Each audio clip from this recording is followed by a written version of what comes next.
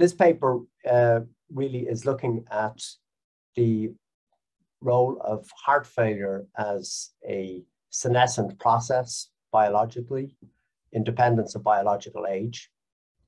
That aging affects the cardiovascular system really isn't in doubt. We know that older people have more coronary disease, more heart failure, more atrial fibrillation. There's no doubt about that. But whether heart failure itself causes biological aging is less clear.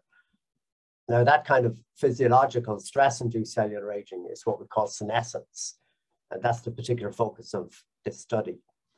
Hello, I'm Barry Wilson. I'm an associate professor of medicine here at Mayo Clinic, and it's my pleasure to talk to you about a paper which is going to appear in a forthcoming edition of Mayo Clinic Proceedings. The title of this paper is Artificial Intelligence-Derived ECG Assessment of Cardiac Age and Molecular Markers of Senescence and Heart Failure. We were interested in looking at the effects of heart failure, particularly on the stem cell niche, and how heart failure might impact on the regenerative capacity of the heart. We've previously developed expertise when I worked many years ago with Rob Samari here at Mayo in enumerating and isolating circulating CD34 positive cells in circulating blood. So we chose that as our, if you like, stem cell or progenitor cell model, rather than resident cardiac stem cells, which are the nature of which and identity of which is much more controversial and much more challenging to isolate, especially from humans.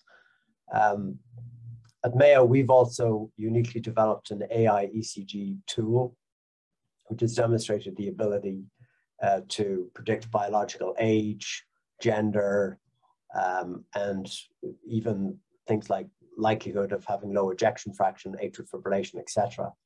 So it as a population, you see in the study that we looked at normal controls and compared those with patients with stable heart failure, NYHA class 2 symptoms, but reduced ejection fraction. And then a population of patients with advanced heart failure with reduced ejection fraction who are being prepared for LVAD implantation. And these patients, importantly, were similarly matched based on their chronological age. So basically, in terms of findings, we found that the CD34 positive circulating cell count in the blood was reduced in patients with stable heart failure compared to controls, and even more so if the patients had advanced heart failure to the point that they needed to be considered for LVAD implantation. We were able to look at telomerase activity in those cells. We found it to be significantly reduced in those patients with stable heart failure and advanced heart failure compared to normal controls of similar age. Another way of looking at this is to look at hTERT expression. Now, hTERT is one of the components of the telomerase enzyme, and we can actually look at that intracellularly, looking at using flow cytometry. And there's data out there that it's a good surrogate for telomerase activity if you don't want to actually measure that using RT-PCR or can't for some reason. So it's a helpful surrogate that you can use by flow cytometry. And actually, if you look at the hTERT expression in the cells isolated from patients with heart failure, either stable or advanced heart failure compared to normal controls, we can see that it was significantly reduced. So all of that really suggested senescence-associated reduction in telomerase expression activity in these circulating progenitor cells. And we know that when cells become senescent, they acquire a senescence-associated secretory phenotype, or SASP, which causes inflammation and induces senescence in neighboring cells. And you can actually measure this by looking at certain proteins, and we did that. And the SASP proteins that we studied were increased in abundance in advanced heart failure patients compared to those with stable heart failure and normal controls. And actually that was most pronounced for IL-6.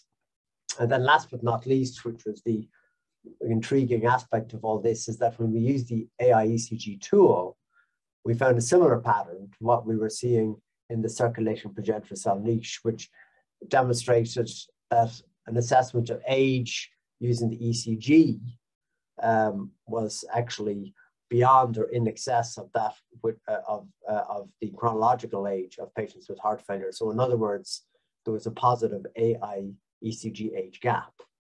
So we were interested in using this to analyze the ECGs of patients with heart failure to ascertain if they had evidence of aging on those ECGs beyond their actual chronological age.